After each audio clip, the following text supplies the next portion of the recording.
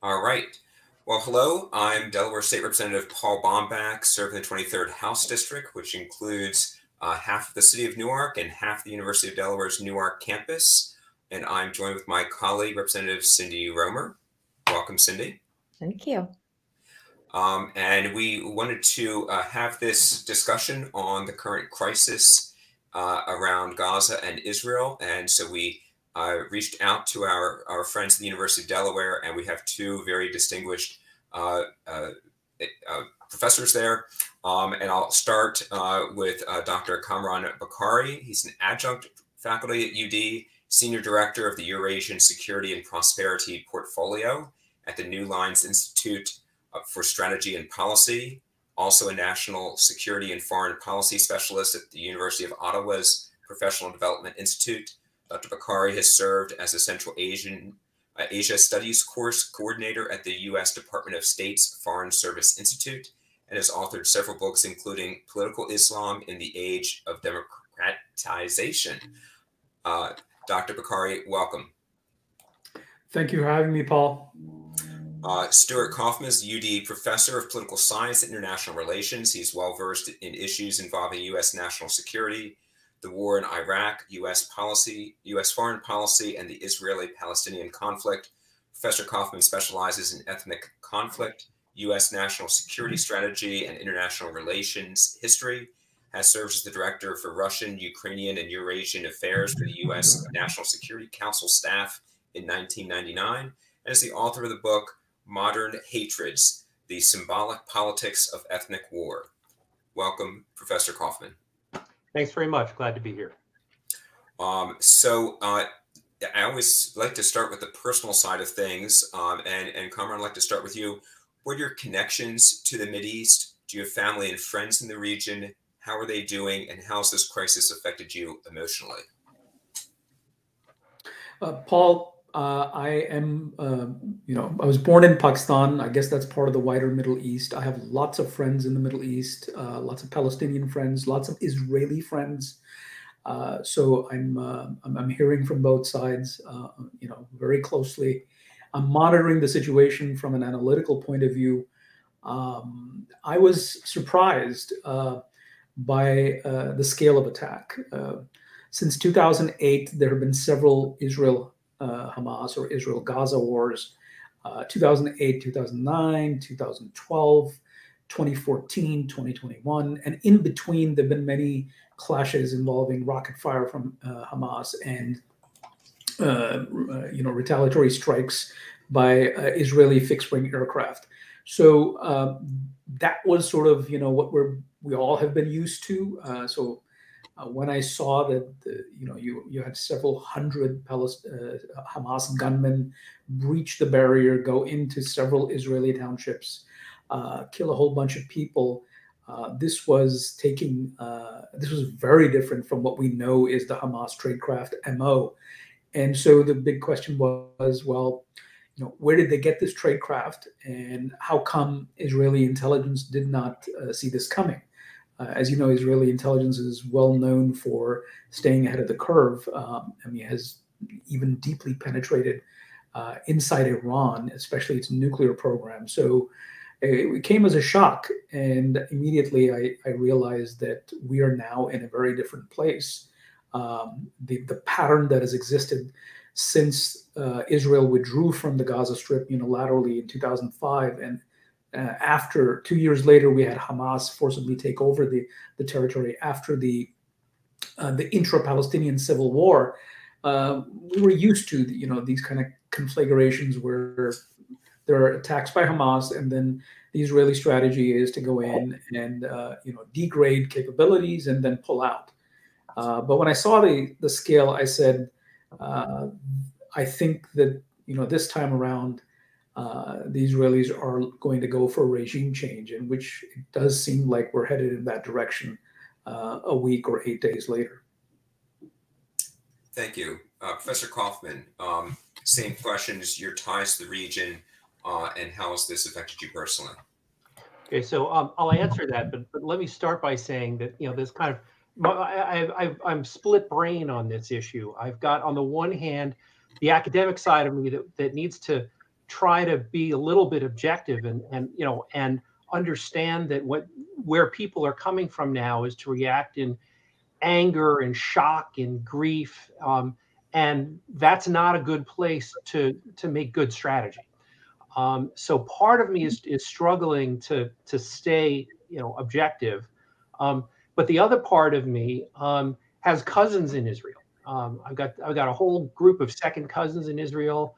My childhood best friend lives on one of the West Bank settlements. One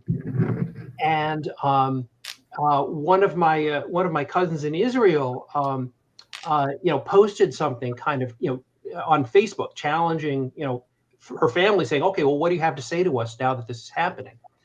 And so that kind of challenged me to dig deep and really think about, how do I feel about this? And, the answer is horror and shock. And I mean, Kamran and I are both national security experts. We're both used to analyzing, warfare. So, and again, we're used to doing it at a distance. But when you let yourself feel what it feels like, I just had an email contact from a colleague of mine in Israel, who mentioned that his brother-in-law was a soldier on the Gaza Strip border who was injured and is now fighting to keep his arm. So I think the thing to understand is that for Israel, this is a 9/11 moment. This is an utter shock, an utter horror. I mean, this is a massacre, an intentional massacre, face to face, of over 1,000 people. People at a music festival. People just in their homes. Gunmen were sent out with orders to kill, and they killed. So grief and shock and rage and anger, that's what people are feeling, and that's the starting point for understanding. I think Kamran is exactly right, that the result of this is going to be, yes, Israel is going to, I think, certainly invade Gaza with the intention of destroying Hamas as an organization. And then what happens after that is what I hope we'll have time to talk about, because if Israel doesn't have a game plan for what's next, there's going to be a problem, right? You never want to go into a war without a clear sense of what you're trying to accomplish and how you're going to get there. That's what I'm, that's what I'm worried about. Cyndie, you're up. Yeah, I was just thinking, you mentioned 9/11, and I think about, on the one hand, how our country came together on September 12th, but then I also think about how we did not enter September 12th with any sort of restraint. I think it was a much more punishing and revenge type of scenario. And I think what we've seen is globally a lot more resentment and anger towards the US. And so I wonder, with the aggressiveness that Israel is attacking Gaza with, which I do understand, are you concerned about the impact on fostering that cycle of violence for the next generation of people that live in that region? Yeah, that's exactly what I'm worried about. I think that's very well stated. Unfortunately, the United States did not show a lot of wisdom after 9/11. Right, the United States suffered this horrific attack, and the second reaction, the first reaction was to retaliate against Al Qaeda. The second reaction was to invade Iraq, which was a country that had nothing to do with 9/11. Right, so that was not wise, right? And I think most people understand that was a mistake now. And you're right; it created this huge international backlash. I heard an interview with former Israeli Prime Minister Ehud Barak, and I think that issue is in the forefront of the minds of many Israelis, and including Israeli leaders, recognizing there's going to be international pressure. Right, there already is international pressure. And it's going to rise. And the longer the fighting goes on, and the more civilians who are killed, the more that international pressure is going to rise. So that's a reality that has to be dealt with.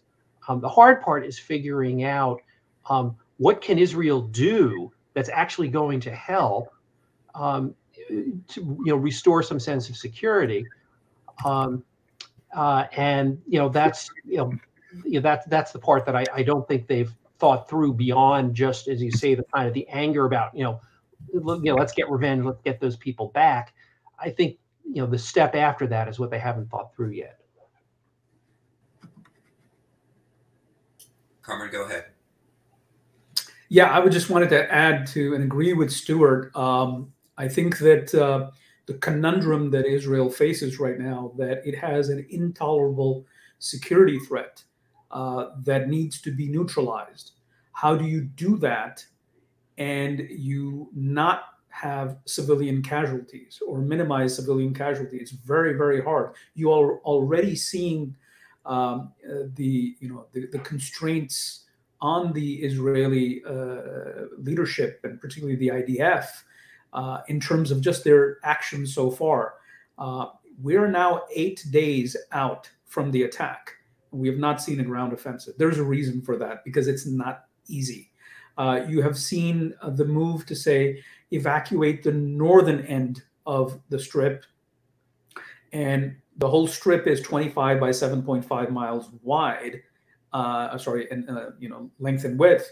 And if you push, 2.2 million people into half of it, then you create a very uncomfortable situation. The Egyptians are already reacting because, the Gaza Strip has a border and a border crossing with the Sinai Peninsula, which is under the control of Egypt. And you have these raids on the part of the IDF going in and trying to figure out where are the hostages to try and retrieve as many as possible. And Hamas, to the extent that there's no confirmation on it, to the extent that they're true, that has said that Israeli efforts to retrieve the hostages and Israeli counterstrikes have already led to the deaths of some of those hostages. So it's a very, very difficult situation. And then if you are the Biden administration, you're also feeling the pressure. On one hand, you are telling the Netanyahu government that, look, you have our full support. We understand that you need to go in and do this, but somehow you need to be able to avoid those casualties. Now, it's easier said than done, but at some point, I guess the Biden administration must have told their Israeli counterparts that, look, if things go south, then we may not be able to continue to support you as we have. The Israelis are saying, look, let's focus on getting the job done here. In the meantime, we're not, sure whether Iran has the intentions of opening a second front in Lebanon with Hezbollah. And that's why now you have the administration deciding that, well, the USS Eisenhower is joining the USS Ford. So you have two carrier strike groups in the Eastern Mediterranean, as opposed to one rotating the other out, which was the earlier plan. And so this is a very, very dangerous situation. And there's just no good fix. And I think Stuart is, absolutely right. Then what about the day after? Let's say it looks like that the Israelis are going to have to reoccupy this strip, because if you are, collapsing the Hamas regime, then somebody has to control it. The Egyptians are not going to do that. They have enough of their own problems, and they're scared as to what is to come after this. So it's going to be on the Israelis to go in and come up with some form of governing mechanism.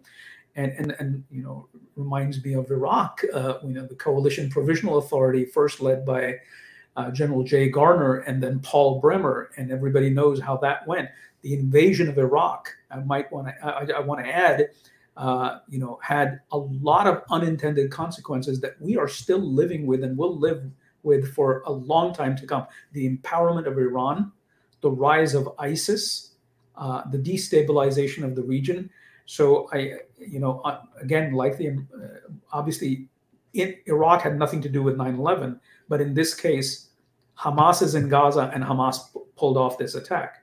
So how do you not, go in? Because if the Israelis just do what they did the last time around, and I'm seeing some of our colleagues publish this, that hey, you should exercise restraint and just pull back after whatever counteroffensive you have to do. Well, that will embolden the other side, as it has already done so.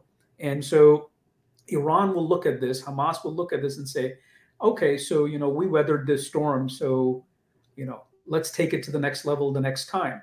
So we've been stuck in a causality loop since 2008. Is Israel going to be able to get out of that causality loop? And then what is that cost to the region and to the international community and to Israel itself and innocent Palestinian lives?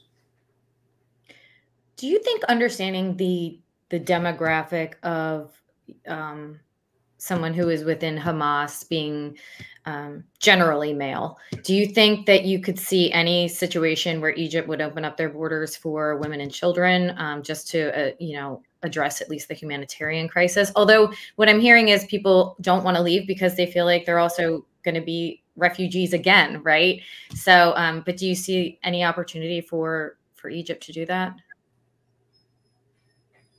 Yeah, look, I mean, Egypt so Hamas is the Palestinian Muslim Brotherhood, and Egypt has the mothership of the Brotherhood that it overthrew. The Egyptian military overthrew their government a decade ago, and has managed to suppress the Muslim Brotherhood forcibly, and therefore the Cairo's imperative here is, well, is this going to destabilize us? Because General Sisi just announced a re-election bid for a third term.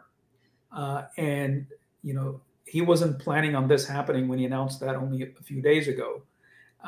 And the economy isn't doing well of Egypt. The Gulf states, Saudi Arabia, Kuwait, and the United Arab Emirates have pumped in tens of billions of dollars into Egypt, and it's barely holding itself together. So the Egyptians are looking at this and saying, we don't want this mess, but at the same time, if we don't open our borders, are we going to have a riot in Cairo, Alexandria, Ismailia, in other towns in Egypt?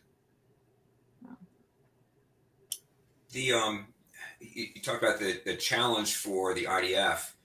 I can't think of a as intense a scale as this, where you have the targets being so interspersed with the civilians, and I don't see how Israel can meet their goal of addressing the war crime without using tactics that certainly seem to be in the war crime area. I mean, if you're going out of your way to not to protect civilians in Gaza, how can they effectively get Hamas, who are interspersed pretty well with the civilians in Gaza? Well, I think it's really important, Paul, to distinguish between the death of civilians and war crimes. Right? The death of civilians is not always a war crime.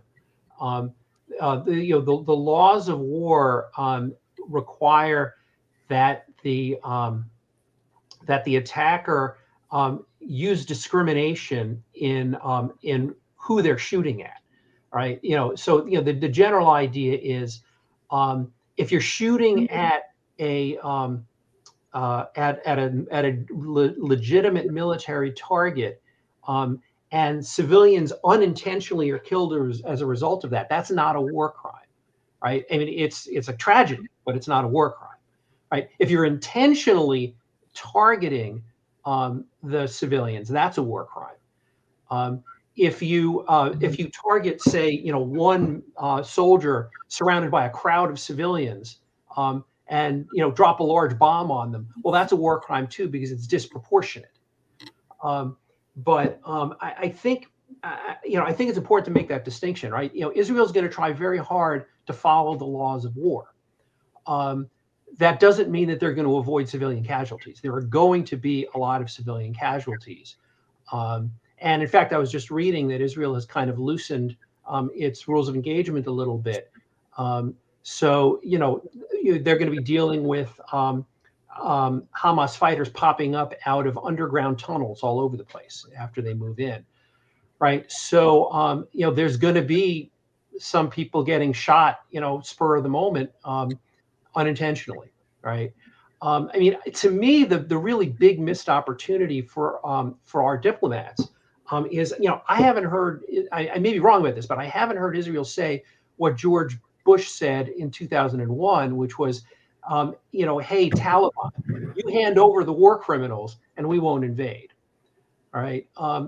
Israel and the United States should be saying to the Hamas leadership, if you want to, it's on you to avoid, Hamas, to avoid civilian casualties. And the way to do that is to let the hostages go and to surrender yourselves to an international tribunal for trial.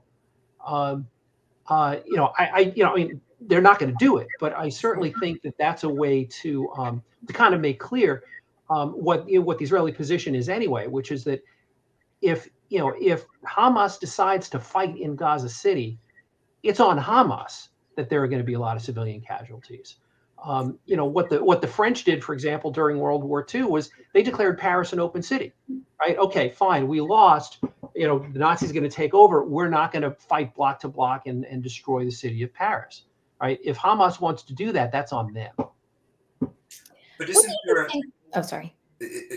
Isn't there? There's a difference, I think, in World War II France between the city of Paris. Well, I'm sorry, is there? You guys have to help me on this one.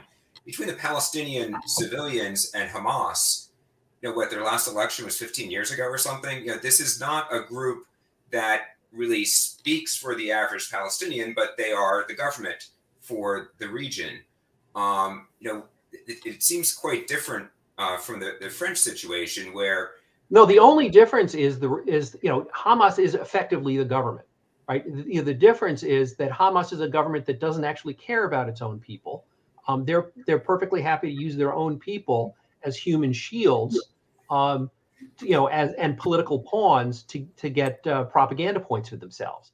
The French government, as it was going down in 1940, was a responsible government that didn't want to see its people killed, for in a pointless cause. I would add to that Stuart is absolutely right.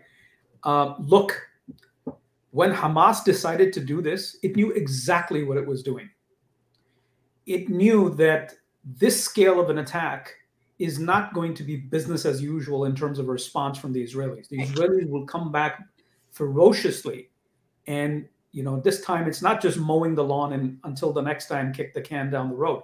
This time they knew that the Israelis would come in and try to destroy Hamas, at least deny them the ability to rule Gaza. Yet they went ahead and did it. I would actually go even further. They and their Iranian allies actually want this to happen. The more the chaos, the more they are able to exploit. Remember, these are revisionist powers. And here, this is one of the struggles we were talking about, the personal view versus the analytical view in the beginning of the session. People are having a hard time. And I mean, I'm not just talking about people who are usually pro-Palestinian. I'm talking about very reasonable people. I know several of them, that this thing is weighing so heavily on their psyche that they're having a hard time realizing that this war did not have to happen if Hamas did not do this. The occupation is there. It's been going on for decades. That is a problem, the underlying problem. So yes, the Palestinians have been living a miserable life for decades, and they've suffered. But the suffering now did not have to happen. So there's the empathy there is kind of convoluted, where you're disregarding what Hamas did and say, hey, but the occupation. Well, the occupation has been existing long before Hamas existed. What Hamas is doing, Hamas is not a legitimate champion of the right of Palestinians, the justifiable right of the Palestinians to have a state of their own. They are perverting that cause for their own ideological ambitions, which have nothing to do with Palestinian freedom and independence and dignity, which the Palestinians deserve.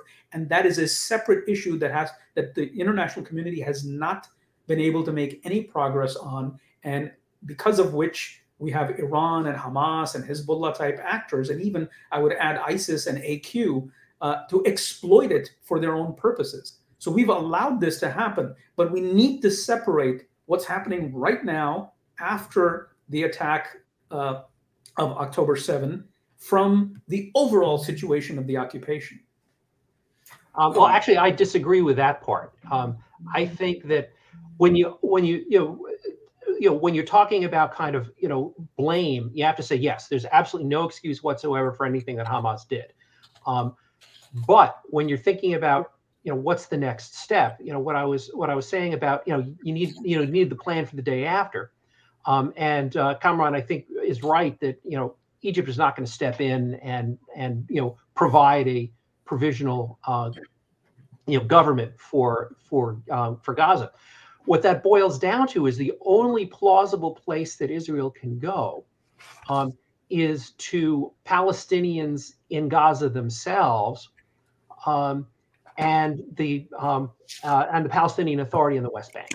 Right. In other words, Israel needs to work with Palestinian people who are not Hamas fanatics to try to build a government for Gaza that will not be controlled by bloodthirsty fanatics.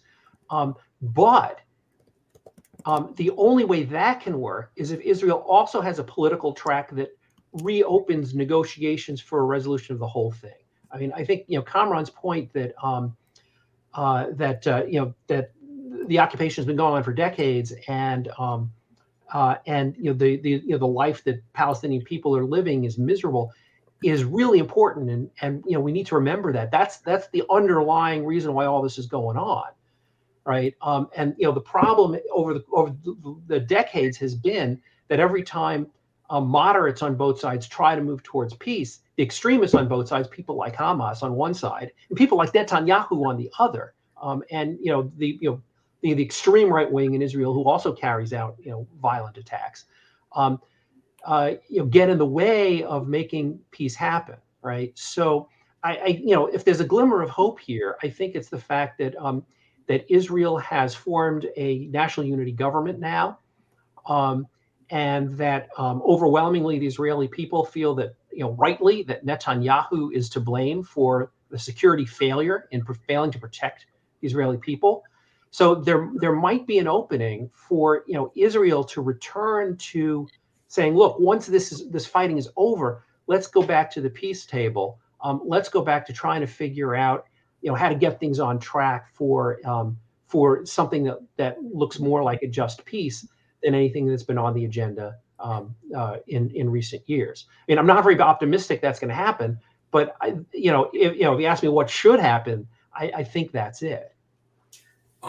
Let me, I'll say push back, or at least explore, Stuart, a comment you made when I raised the issue about war crime for war crime.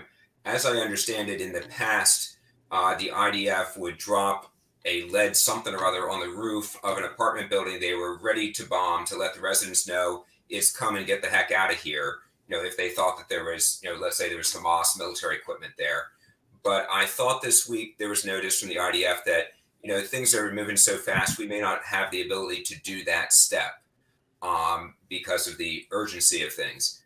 If they were not doing that, and if they were dropping bombs on a residential building, whether there's Hamas within that, if it's known that's a residential building with civilians in it, is that not under the definition of a war crime? And before you answer that, we've also heard that at least some people under the UN have indicated that telling 1 million people to move 10 miles to the south within one day also is within the confines of the definitions of war crimes. Am I misinformed there? Or the internet has so much information, has so much stuff, and I shouldn't even call it information, that it's dangerous. So many claims might be the word. Yeah. I think on the first one, you're absolutely right. You drop a bomb on an apartment building that has a lot of civilians in it, that's pretty much a war crime.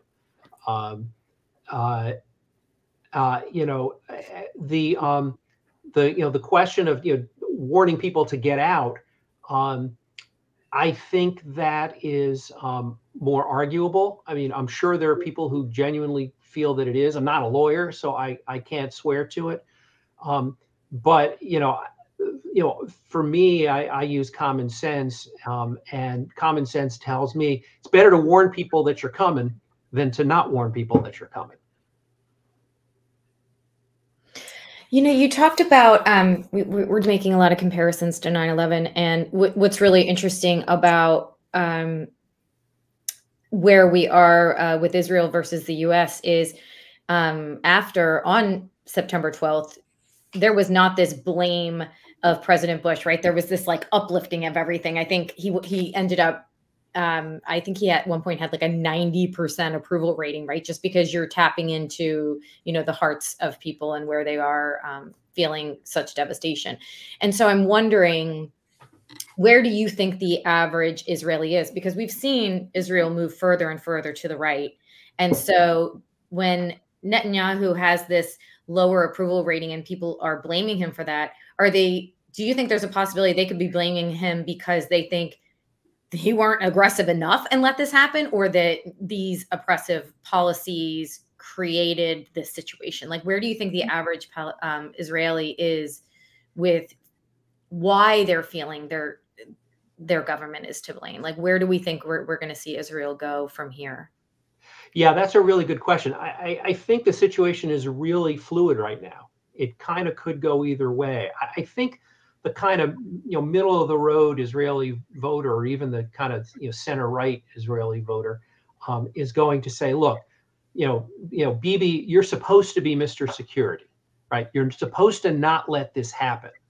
So just at a very basic level, you didn't do it right. Those who go a little bit deeper would point out that what Netanyahu had done in recent weeks and months, I don't know the exact timeline, was to take troops away from the Gaza border and move them into the West Bank, where Israel is trying to take over more land, essentially, more land that is basically Palestinian land. So Israeli, settlers, armed settlers have been rampaging in the West Bank, and then, the Israeli army is being sent in to protect them on their rampages, right?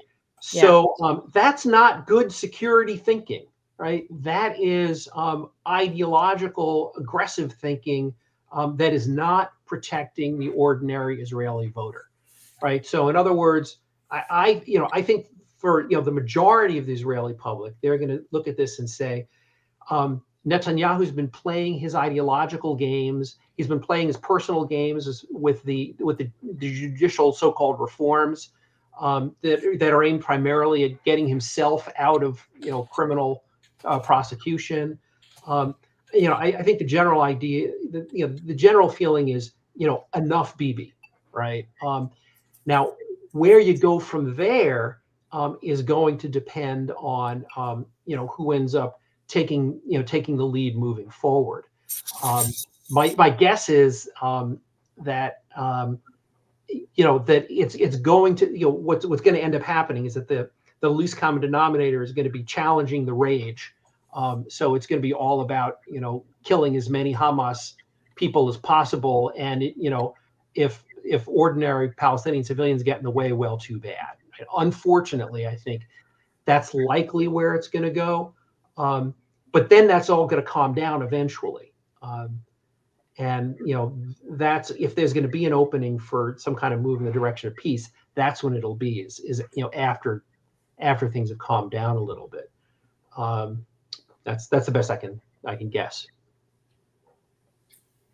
Kamran, you wanted to speak? Yeah, I want to take Stuart's point a bit further. So, look, the Israeli domestic political mood, and he talked about it, is divided. It has been for quite a while. The Israeli left or center left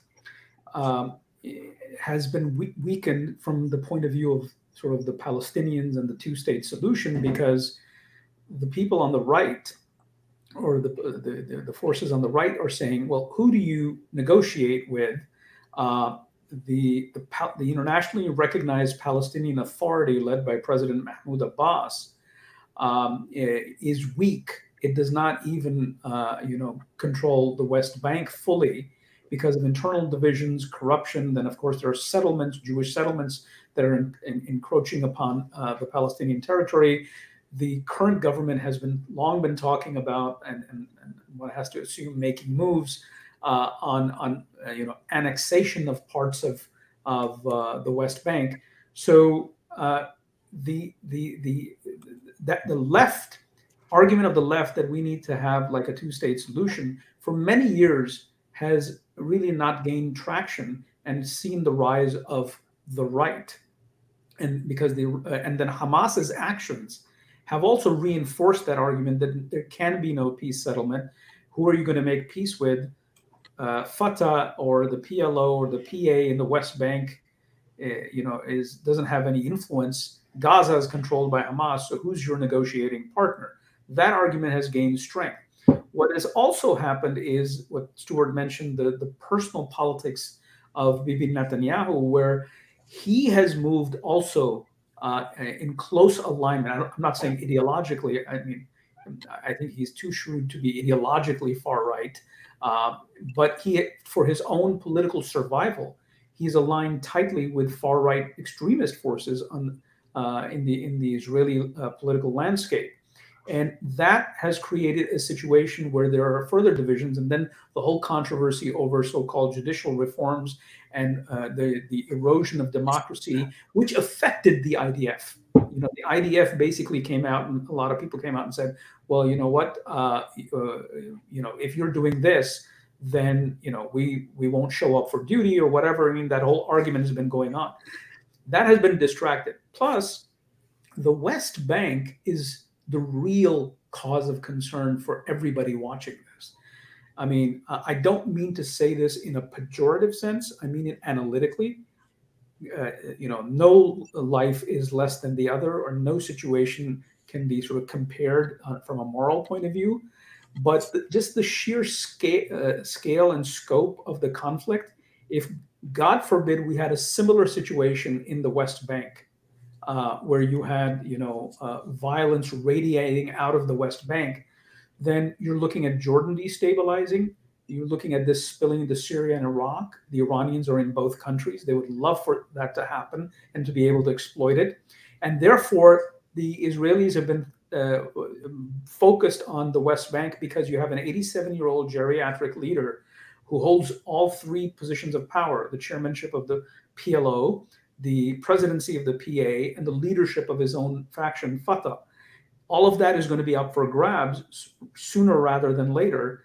And there's already internal divisions, and the PA has a very bad reputation amongst Palestinians for being extremely corrupt, and therefore that's the Israeli focus. And I think that one of the drivers behind Saudi Crown Prince Mohammed bin Salman and the Netanyahu government negotiating for some form of agreement was focused on the West Bank, not the Gaza Strip, because there's not much. At least until last Saturday, there wasn't much you could do about it. We didn't have this attack, and we were in the old pattern. So I think that the Israeli security forces and the intelligence apparatus was increasingly focused on the West Bank. It fell into this sort of pattern of, what is the worst can happen? Hamas is going to fire rockets. We've been down that road before. We have a plan to deal with that. Let's focus on the West Bank, coupled with the Israeli political divide. That's why you have people blaming Netanyahu, because all of this, basically, everybody's seeing this, that while you were trying to secure yourself personally in a political sense, you were trying to undo democracy in the country. You took your eye off the ball, and look what happened. And as Stuart said, you are Mr. Security. So what happened here? What is the relationship with Netanyahu and Abbas? Is it it's not a, like, does Israel support Mahmoud Abbas, I mean, like you said, he's approaching 90. Are they supportive of him being in that role because they feel like they can control him, or are they looking towards forward towards new leadership for them? I think the starting point for that question, Cyndie, is to look at that map that Paul's got up for us. The blue areas are the areas that are controlled by the Palestinian Authority. The dark blue completely and the light blue partially controlled. So those are the areas that Abbas controls. So from Netanyahu's point of view, and this is exactly the map that Netanyahu likes. Right? He likes the Palestinians minding their own affairs where there's lots of Palestinians, but leaving the rest of the West Bank wide open for Israel to move in. Right. So as long as Abbas is keeping the situation basically quiet, that's very much in Netanyahu's interest. So you know, and up until now, Netanyahu thought he had a similar deal with Hamas. He thought he had them intimidated to the point that they would sit back and do little while this creeping annexation of the West Bank goes on. So Netanyahu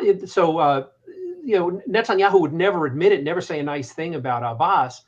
But as long as Abbas is playing the game that Netanyahu wants him to play, Netanyahu is happy to have him be corrupt and ineffective too, because this means that he can't, really unite the Palestinian people. As long as he's, willing to be controlled, which to a large extent he has been, he's been doing what Netanyahu wanted. I feel like my next question is, what is the solution to peace in the Middle East? But I'm going to ask it anyway. The territories and the borders of Israel and Palestine have changed so drastically since 1947's partition plan. And while the Palestinians never agreed with the plan in the first place, there was international agreement that this is what should happen for a two-state solution. So, but Israel has deviated so extensively from those borders with the expansion of settlements that, the international community has collectively deemed illegal.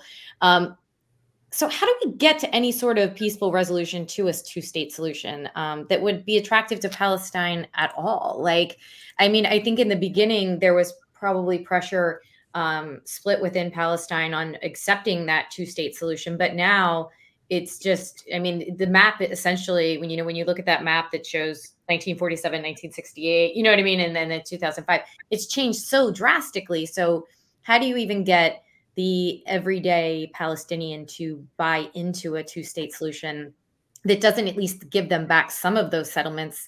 And do you think there's any opportunity that Israel would give back some of those settlements?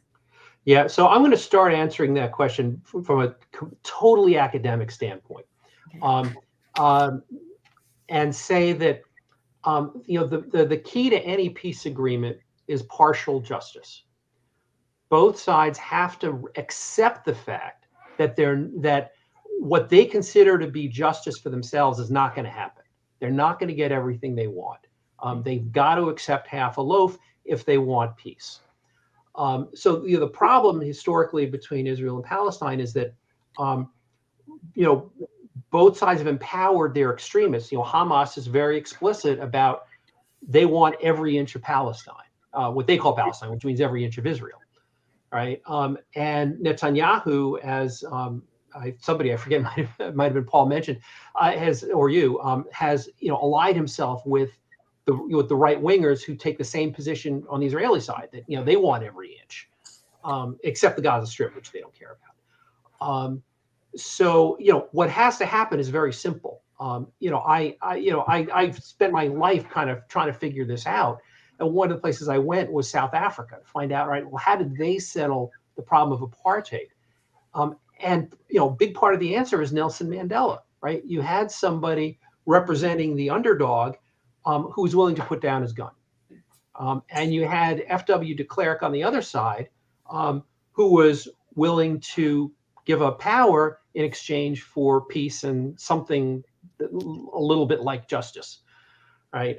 So, what has to happen is very clear. You need a Palestinian Nelson Mandela, and you need an Israeli FW de Klerk, and you need them to galvanize the moderates on their sides in favor of peace. Those are the things that have to happen. The international community could help by doing things like, providing some interim administration help for a post-war Gaza, and things like that. Providing security guarantees. I mean, there are lots of things that the international community can do to help. But ultimately, it's got to be that the people involved in the conflict want peace and are willing to accept half a loaf. Do I think that's going to happen? Probably not. The closest we ever came was in 2000 at the Camp David negotiations, where what ended up happening was that it was supposed to be a land for peace deal, but ultimately the Palestinians were never really prepared to accept a final peace, and the Israelis were not, as you pointed out, willing to give up enough of the land. And that's even putting aside the problem of the Palestinian refugees in Gaza and in Lebanon, who really need someplace to go. So even if you could settle the West Bank, then there's that other aspect of it that's even more dicey. So what needs to happen is clear. The problem is that there aren't enough people who want to make that happen. Actually, Stuart is spot on. What needs to happen and what will likely happen, are two different things. And what needs to happen depends on who's talking. So, there is the maximalist position that most people want, especially when they're very emotional, and which is the case right now. But I think that there is Stuart is right. There's a silver lining in this, in that let's assume Hamas isn't going to go away, because Hamas exists, although under lock and key, even in the West Bank. But let's say the Hamas regime ceases to exist after this counteroffensive on the part of the Israelis. That creates an opportunity for that internationally supported interim administration. It would be a mistake for the Israelis to try to run it themselves. They definitely need to bring the Egyptians. We've talked about how the Egyptians are reluctant, but there's the Saudis, there's the UAE. They have a lot of financial bandwidth to help with this. The US, the European Union can come in and support this. I mean, there can be a broader international consensus on this, because you see the Chinese, for their own purposes, talking about justice for the Palestinians, and I'm pretty sure that Vladimir Putin wants to do something in exchange for concessions in Ukraine. So there's a role here potentially for everybody to play.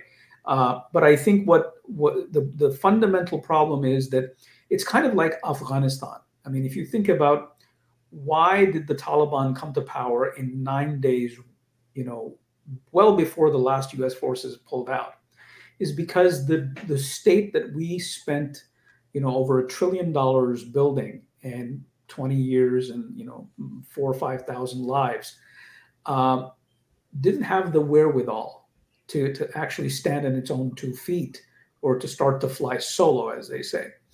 And as soon as the support was withdrawn, it couldn't hold its own. I think the issue in the Palestinian territories is similar. You have Hamas that cannot be allowed to rule, but you have on the West Bank, the other party is weak, corrupt. It has its own leadership transition to go through. It's not there. So the question is, which actor is going to be able to, on the part of the Palestinians, do this? I'm not saying it's impossible, but it's going to be extremely difficult, because Hamas is not going to go quietly into the night. It may lose the government, but it's going to continue to be a problem for the foreseeable future. So you're going to have to deal with that. You're going to try to work with the Palestinian Authority, because it's the internationally recognized body. It's very weak. And so how do you pull this together? Meanwhile, the political divide on the Israeli side isn't going away anytime soon. So Bibi Netanyahu, this may be the end of his political career.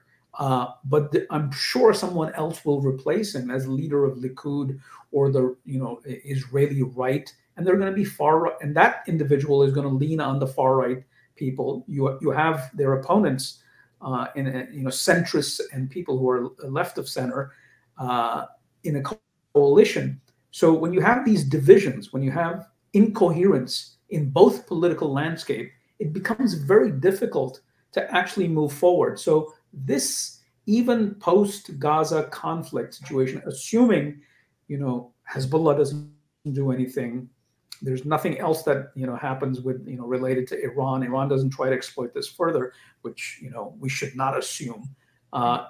Then still there is the road ahead is very tortuous.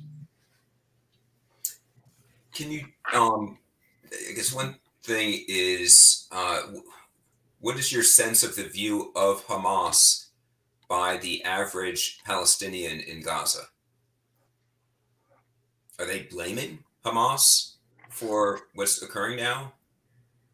It's difficult to say. I mean, because we don't have polls, it is reasonable to expect that while there are people who are diehard supporters of Hamas, and then there are those who think that given a choice between Hamas and the other, Fatah and the PA, that at least Hamas is standing up for them. They're influenced by that propaganda. And so they're kind of like leaning towards Hamas. That there are still people, enough Palestinians in the Gaza Strip, we hope, who just want a better life, who don't like the conditions under which they live, who are sick and tired of constant warfare. Just in the last, 15 years, they've seen 5 wars, and this is the worst one that's coming. And so they want reprieve. And so you hope that there are those people, but it's very difficult to say. One of the things I will add is if you see the statements coming from Palestinians in the West Bank, and the statements coming out of the Arab world and the broader Muslim world, and even pro-Palestinian voices in Western countries, it's kind of frustrating that that focus on Hamas isn't there. And there are people who are in their emotional state, completely either disregarding Hamas or actually being apologists for Hamas. So it's very, very difficult to say where people are. Things have to cool down. It's kind of like, asking the right question in a public opinion survey. If you ask a generic question, you get one answer. But if you ask a more nuanced question, you'd be surprised that people will give a very different answer because you've asked something very specific. So in the absence of that, we have a very charged atmosphere, and it's very difficult to see what is the truth. I'd like to believe that most Palestinians in the Gaza Strip just want an end to their suffering and this constant, death and destruction that they've been facing since 2008. I think there are a couple of other elements to this that you have to keep in mind. My favorite book title about this conflict is Righteous Victims. The people on both sides of the conflict feel like they're the victim, and the other side is the bad guy. And more to the point, that the other side is just evil and nasty and understands nothing but force. Right, and the only way to get through to the other side is to kill enough of them until they get the message. Right, that's the attitude that a lot of people have on both sides. The other thing is that while Kamran is right that these attitudes are happening at the same time. A lot of people simultaneously just want to have a normal life and feel like the only way they're ever going to get there is to kill enough Israelis. And they're angry and scared, and that pushes their attitudes even further in extreme direction right now. But for me, the most important thing to understand about any political system, and you guys are politicians, this part. People vote and people act politically on the basis of their emotions, not on the basis of thinking through things clearly. All right. And so, when for most most Arabs on the street, whether Palestinian or other, their total focus is Israel is bad, Israel is evil. What Hamas did, well, that's justified, that's resistance. So I think that's where the large majority of the the whole Arab world is, and to a large extent the whole Muslim world is. You'll get some people to admit that, okay, well, yeah, maybe Hamas shouldn't have killed so many civilians, but what we've done here in separating out that the Palestinians have rights, that's one thing, but what Hamas did, that's inexcusable, and that's something else. That conversation, our conversation, does not reflect what the broader conversation is. In the world as a whole, it's really just about people who are pro-Israel saying Hamas is a bunch of murderers, and Palestinians, who cares, without saying so, but that's what they're thinking, right? And then the other side is saying the Israelis are just a bunch of murderers, and Hamas is war crimes. Again, who cares? Is Hamas viewed differently by the West Bank Palestinians as opposed to the Gaza Palestinians? In my experience, at a mosque here in Newark, was that even Palestinian Americans were strongly inclined to defend Hamas. Even when I pointed out the most extreme things that they say, and say, can't you at least distance yourself from that? And they say, their basic answer is no. Hamas is standing up for us. That's all that's really important. Yeah, I mean, in the West Bank, 48 hours before this attack, I published a piece trying to explain the diplomacy between Saudi and Israel, and I focused on the West Bank. One of the fears is that right now there's still a PA. There is Mahmoud Abbas. There is an arrangement, and therefore Hamas doesn't have a whole lot of room to rear its head and expand in the West Bank. But that's their goal. They had, until this attack, if they did nothing, let's say this attack did not happen, Hamas was entrenched for the long haul. Israel, despite several wars, did not have the inclination to go in and do anything beyond mowing the lawn occasionally. Periodically. The phrase mowing the lawn is something that's common with you guys, and I've picked it up, but I think some of our viewers may be unfamiliar with that phrase. Yeah, basically it's a military strategy that you can't get rid of an opposing force in a given geography, but you go in from time to time, do operations to keep their capabilities degraded or prevent them from growing bigger. And so which basically just means going in and launching, bombing campaigns and shelling campaigns every once in a while. Yeah. Which, of course, also means that, every time you quote unquote mow the lawn, that means a lot of civilians are dying too. Exactly. And Hamas has benefited from that. So Hamas was entrenched. Hamas has been eyeing the transition, the fast approaching transition, because of, the advanced age of President Mahmoud Abbas, as an opportunity to revive itself there and take advantage of the divisions and the corruption within their opponents. And that's what they've been eyeing, and that's the prize for them.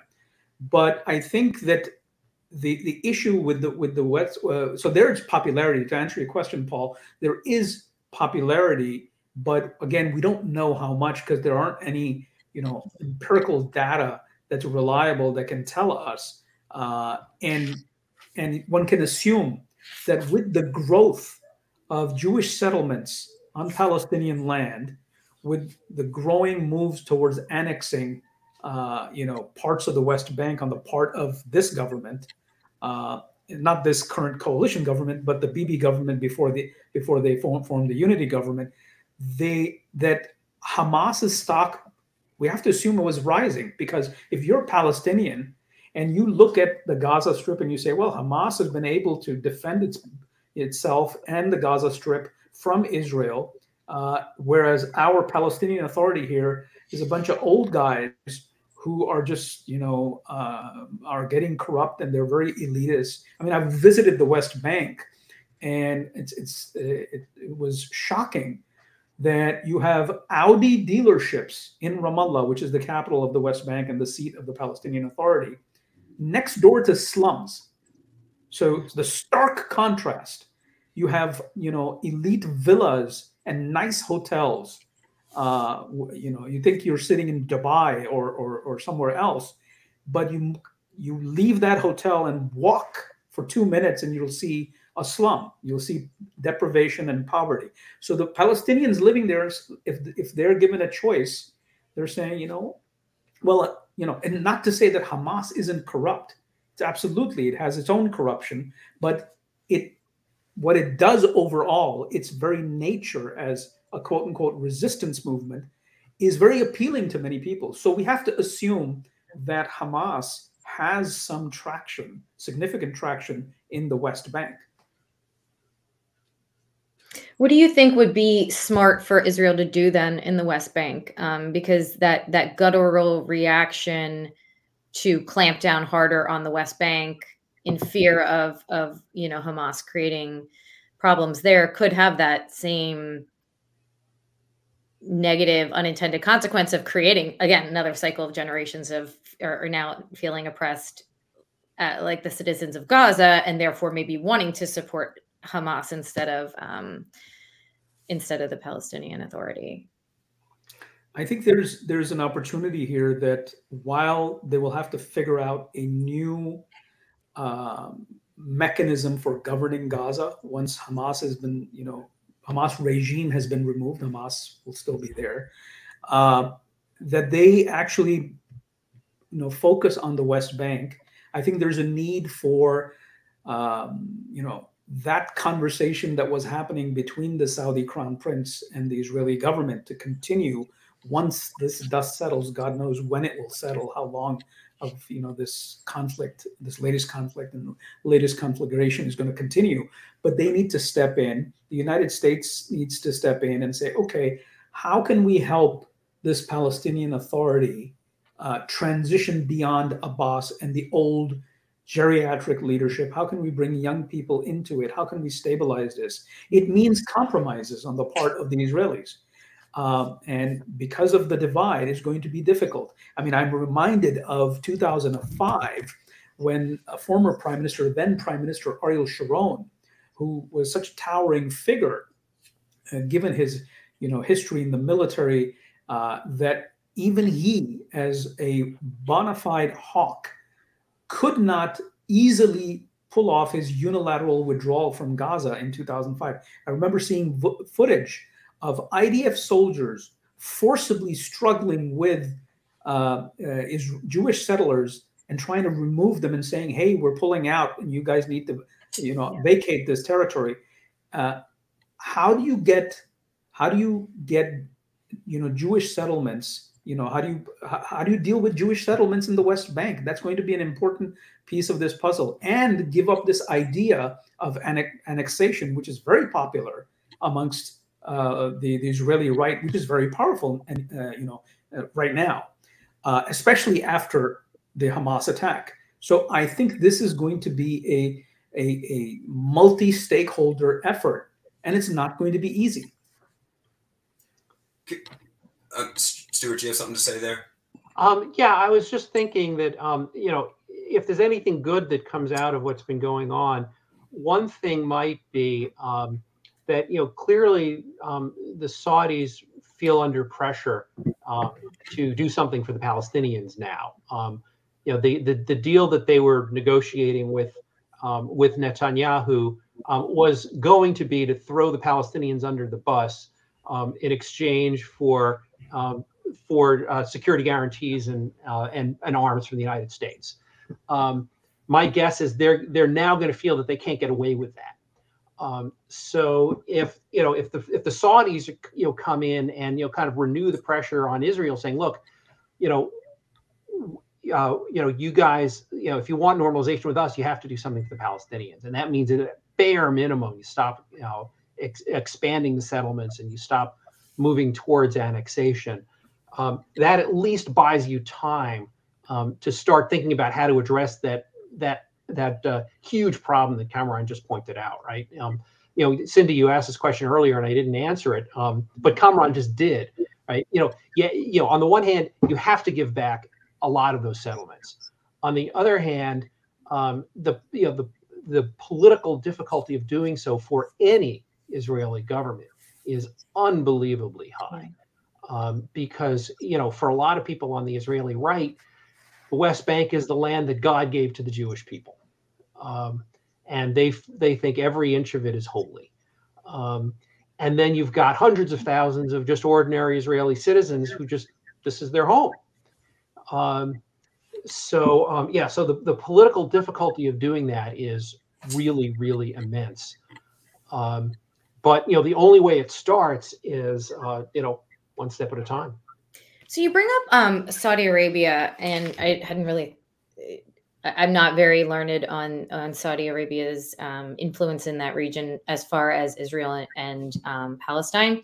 So thinking about how sometimes when America gets involved in things, it's actually very triggering and has like the opposite impact, where sometimes we're not the best person because they may reference what happened in Afghanistan, specifically in the Middle East when we get involved. So on that course, including Saudi Arabia, what other countries do you think should and could have a really good impact on the conversation from the Palestinian and Israeli side? Well, I want to add to that, Cyndie, and Stuart made a good point that I think now the Saudis are going to go beyond what the Crown Prince told Fox News, that I want to make the lives of the Palestinians better. In order to have a deal, we need to do something for the Palestinians. These are his words. No, he didn't say we need a state. Whereas King Abdullah in 2002 declared that, hey, Israel, if you return to the 1967 borders, we promise to normalize relations. You'll have all 22 states that are part of the Arab League recognizing you, and that'll be the peace settlement. That's a far where we are right now, and the Saudi position is that they gave up on that. They didn't say, hey, that's not a prerequisite anymore. Give something. And I think Stuart is right. They're going to have to demand more now. Why? Because there is a regional rivalry, and I would even say an existential geopolitical situation between Iran and Saudi Arabia. Iran has been making inroads and forays into the Arab world, and Saudi Arabia hasn't been able to do anything about it. And given what has happened, I think there's a sense of urgency now in Saudi Arabia to deny the Iranians the ability. So they've been sort of ignoring largely the Palestinian issue and have not really done anything, at least since 2007 until this negotiation that began. With the last time that the Saudis negotiated between the Palestinian factions was 2007, when Hamas won the election and there was a coalition government that wasn't working, and before the intra-Palestinian civil war broke out. So I think now they have an incentive to do that, because it's not just doing something for the Palestinians, it's making sure Iran isn't able to exploit these situations, because Iran is now on Saudi Arabia's southern flank in Yemen with the support for the Houthis. It is entrenched in Iraq, given our war in from 2003 and when we toppled Saddam. The Assad regime is completely dependent upon the Iranians and of course the Russians for its own survival in Syria. Lebanon, Hezbollah is more powerful than the Lebanese armed forces. So it's a much bigger military force. So Iran has its claws deep into the regional fabric. The Saudis need to do that, and I think they won't be alone. They need the Emiratis, and I think the Emiratis are also incentivized to do this. The Turks have to be brought in. And the Turks are kind of tricky in the sense that for the longest time they supported, the Muslim Brotherhood and by extension Hamas, until fairly recently when they actually, basically gave up on that and mended their relations with Egypt, with Saudi, with UAE, because their own economic situation is pretty bad and they need financial help from the Gulf-rich Arab states. But Turkey is going to be a player in this. Qatar is going to be another player. Why? Because Qatar hosts the senior political bureau or the Politburo of Hamas in Doha. Their leaders live there. And so Qatar has to be brought in. Egypt has to be brought in. Jordan. I mean, one of the things about Jordan is for the longest time, at least since 1970, when the PLO was waging war against the state of Israel from Jordanian soil, is that they feel, because more than 50% of all Jordanian citizens are of Palestinian background, they fear that, hey, there's no Palestine emerging, and we, the Hashemites and our monarchy, we don't want to be, the de facto Palestine. We don't want to lose control. King Abdullah II's father, King Hussein, faced this situation in 1970-71 when the PLO actually started to fight with the monarchy and nearly, caused havoc. So there are interests of Arab states, and I think all of these countries have to be brought in. Again, there's an opportunity here. I'm assuming Hamas will no longer be ruling Gaza, once we're on the other side of this counteroffensive. That creates an opportunity. Is it going to be squandered? I hope not, but I'm not holding my breath to it either. But these players have to come together along with the United States and the European Union. And then, of course, there's always Russia trying to exploit the situation. And, of course, the Chinese as well. So can we get some international movement that moves that needle to give some semblance of limited autonomy for the Palestinians until we can work out, something better for the Palestinians? I don't know. Can I dig into the Gaza Strip right now? If nothing changes in 7 days, we're going to have hundreds of thousands of people dying from starvation. No water, no food, no energy, blockade. And then once something is resolved there, how are resources getting there? How do we, assuming that half of Gaza City is flattened, how do we build 100,000, 250,000 residences that have been demolished? Who steps forward there? What's done for the displaced? Well, I think Paul, you skipped a step, which is, first we have to get through the horror and the destruction, right? The next week is going to be probably mostly about really brutal, vicious street fighting. Probably the next weeks. I don't know how many, but I expect that's going to happen. My expectation is that there are international agencies. There's one UN agency specifically devoted to to relief for Palestinians. They will. I expect they will work something out to get supplies in to Gaza, through the the site on the Egyptian border. The Israelis will turn the water back on at least. So nobody's going to die of starvation in a week, but they'll let the water back in, and they'll start being kind of Red Cross food supplies and that kind of thing. So I think there will be a flow of humanitarian aid that's going to come in at a sufficient scale. Well, define sufficient. I don't think too many people are going to die of starvation. Probably none. Will some people die because of lack of medical supplies? Yes. There's not going to be enough medical supplies for everybody.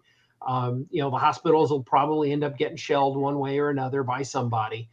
And people are going to die there. And then that means, of course, that the hospitals are going to be out of operation for a while. So the humanitarian situation is going to be a disaster. It's not going to be mass starvation, but it is going to be a lot of people dying in the war. Once the fighting dies down, I think Israel will make sure that the flow of humanitarian aid comes in to get people kind of back on their feet and kind of restore health services and so on. As far as reconstruction goes, just remember that you can't rebuild anything until there's some basic political order to make sure that your supplies aren't stolen before you finish using them to build. Yeah. Or that your workmen aren't killed by somebody. So you have 10 cities for a year before that's being resolved. Oh yeah, absolutely. It depends a lot on just how bad the damage is, right? Some of the housing is going to be damaged but not totally destroyed. That'll be back being usable more quickly.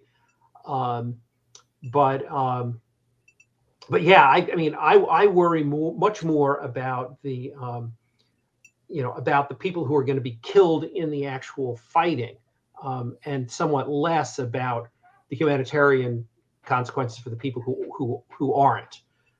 They'll be kept alive at least until they can get through it. That's my expectation. But in the Middle East, things can always go worse than expected. Why do you think we're not really hearing much about the hostages? Like, we're hearing about the siege in Gaza, but we're not really hearing. Is it because it's an actual military strategy because they don't want people to know what's going on, or because everything we're hearing, we're not hearing about. I think they were talking on CNN today about, if it was my child, we'd be hearing, if it was a different region, we'd be hearing about Navy SEALs. We'd be hearing about these types of things. Do you think that's happening with the hostage situations, or why do you think we're not hearing about it? Partly it's because of intelligence. Look, the Israeli intelligence is pretty bad considering that they didn't see this coming. And so now there's a conundrum. This is not just the Israelis. This is we faced this same situation on 9/11. We didn't have there was an intelligence failure that led to 9/11. But the problem is that the government response is dependent upon the same intelligence community and its knowledge. The question is, how much of that can you trust? Not to say that all of it is bad, but then questions are raised. What do we know that's actually accurate? And this is what the Israelis are facing, that we go in, what has Hamas prepared? You have to assume that Hamas, when they decided to pull off such a large-scale operation and they knew that they were going to deal with a major blowback, that they had prepared something.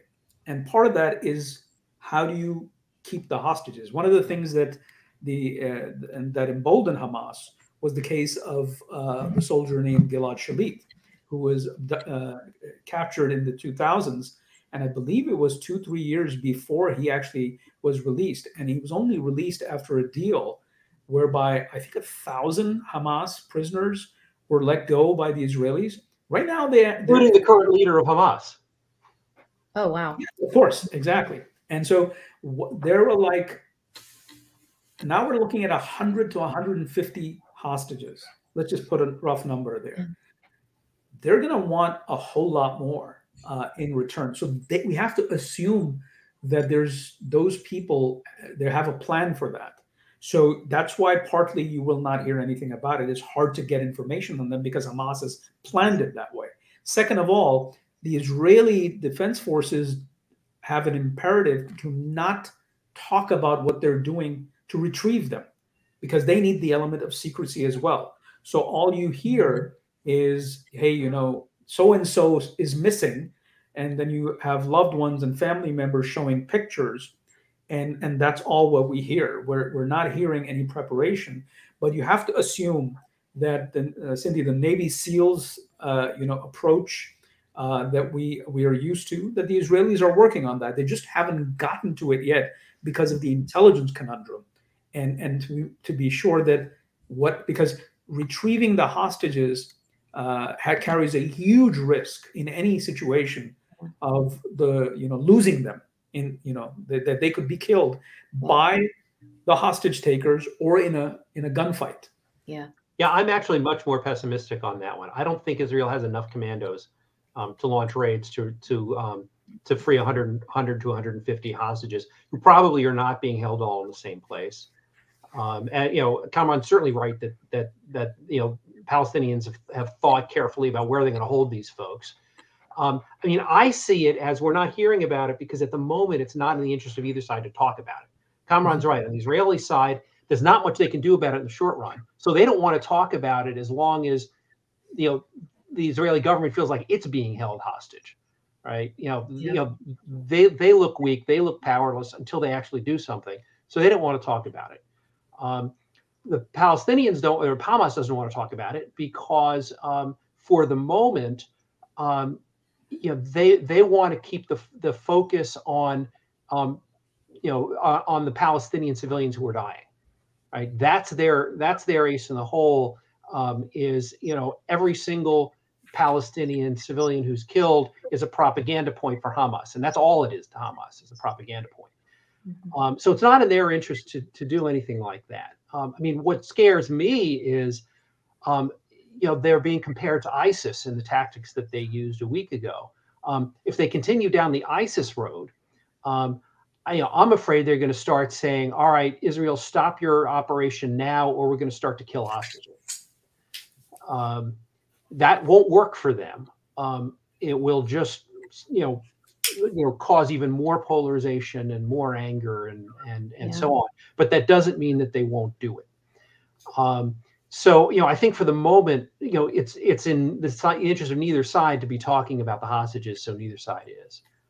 My sense is that, and correct me if you have a different view or if you know that this is wrong, is that the intelligence failure was due to Hamas going extremely undigital, and that my sense is that a lot of the hostages are like in these independent cells, and there's no list, and there certainly isn't anything electronically that tells you where they all are, and my sense is there's no individual at Hamas who knows where they all are. They just know, well, this person has, knows where 4 of them are. And, it seems to be extremely decentralized. And that decentralized planning enabled them to literally stay under the radar. And is it not just, what are your senses as far as that element in both in the assault, but also possibly in how they're operating now? You're absolutely right, Paul.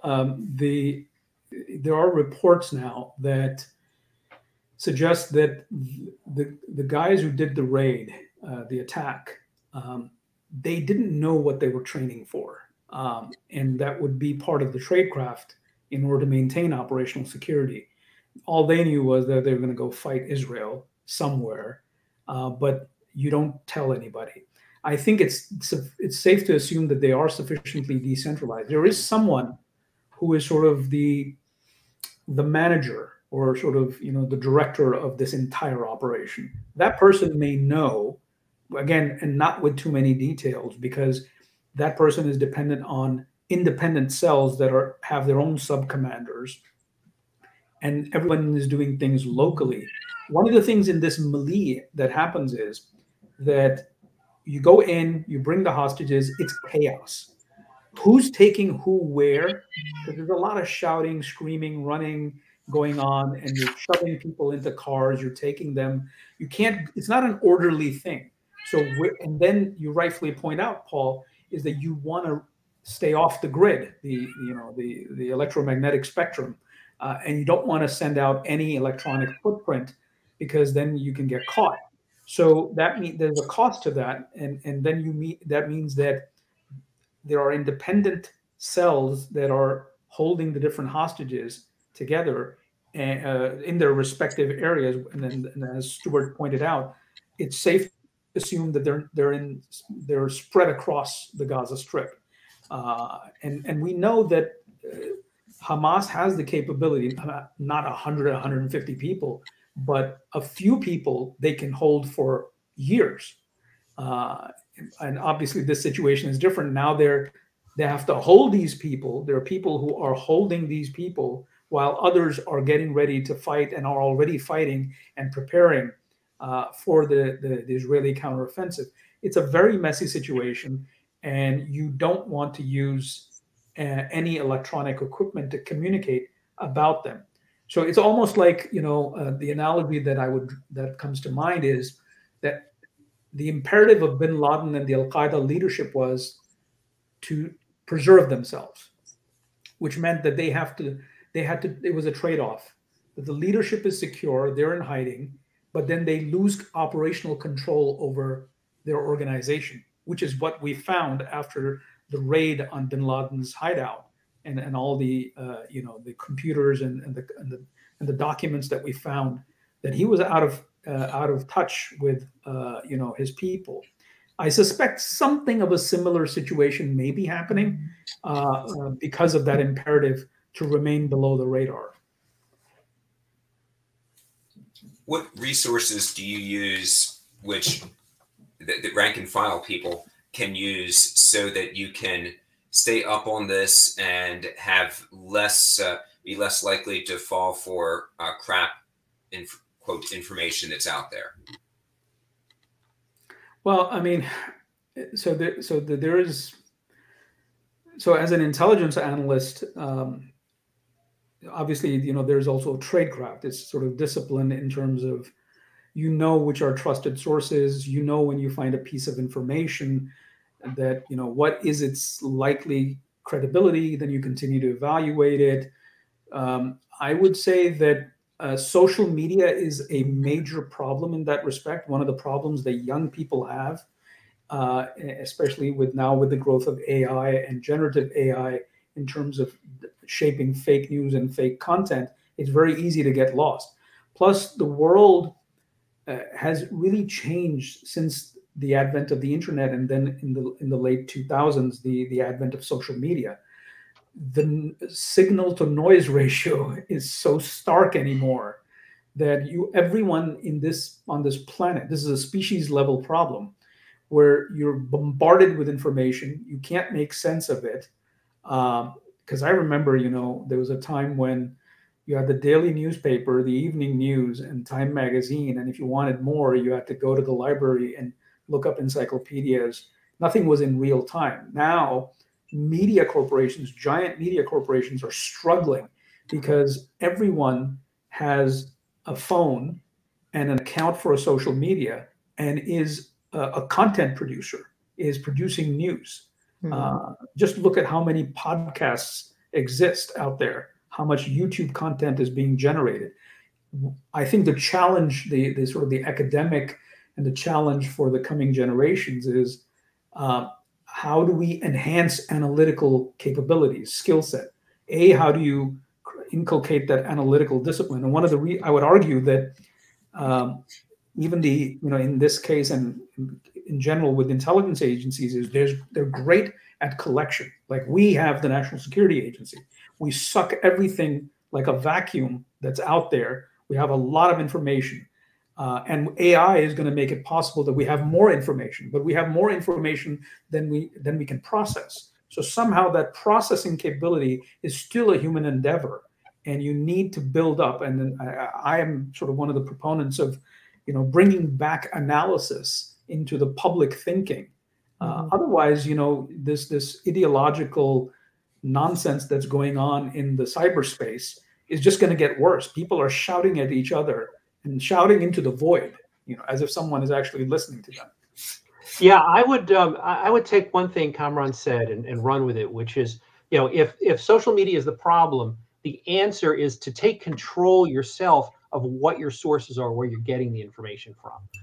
So for me, I mean, the answer is pretty simple. If I want to know what the Arab point of view is, you go to someplace like aljazeera.com, which is an English language source that has, from an Arab point of view. If I want to know the Israeli point of view, I go to the Jerusalem Post or Haaretz or something like that.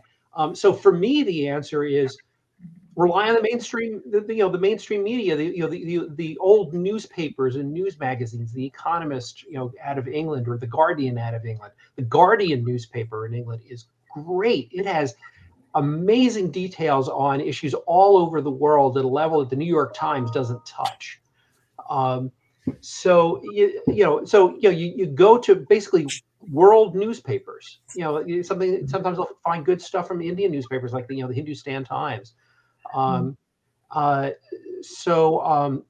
go to the mainstream news sources, plenty of it in English all over the world, and you can find out what, not what somebody says they think, but what they say they think, whoever the they is that you're interested in.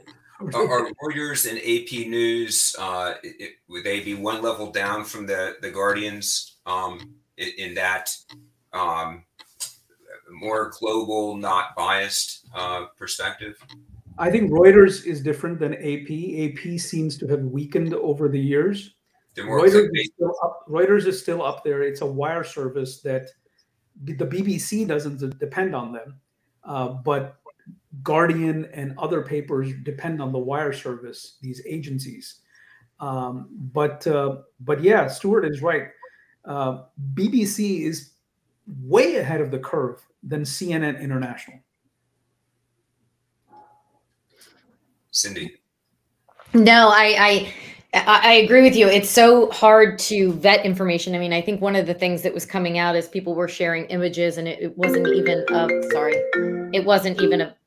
Gaza. It was, a completely different city, or it was from something that happened, decades ago. So I think it's, I have kids, I have teenagers. And so, we do talk a lot about that.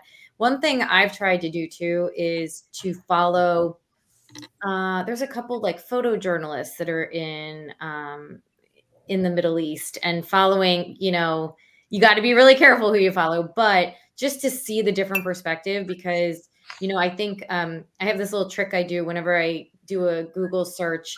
I'll type in like Gaza, and if you put the word beautiful after it, you won't just see war-torn images. You'll see people who actually live their lives and have olive trees and are having dinner and are trying to live their lives.